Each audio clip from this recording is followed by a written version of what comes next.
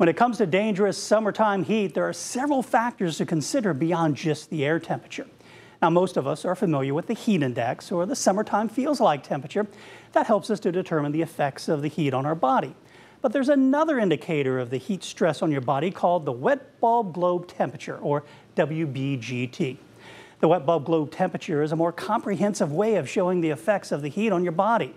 While the traditional heat index uses only temperature and humidity and is calculated in shady areas, the WBGT takes temperature, humidity, wind speed, sun angle, and cloud cover into consideration. Now, even though the WBGT is lower than the actual air temperature, it's a measure of the heat stress in direct sunlight. And it's been used for decades by the military to keep members of the armed forces safe.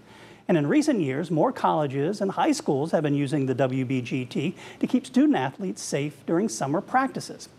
Now, the WBGT scale details the impact and actions individuals should take to stay safe in the heat.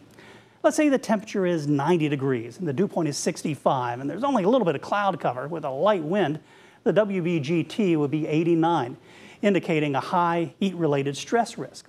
However, add in some cloud cover and a stronger wind, the WBGT would fall to 81, a low risk for heat-related stress. So don't be surprised if you see one of these meters on the sidelines at your next high school football game.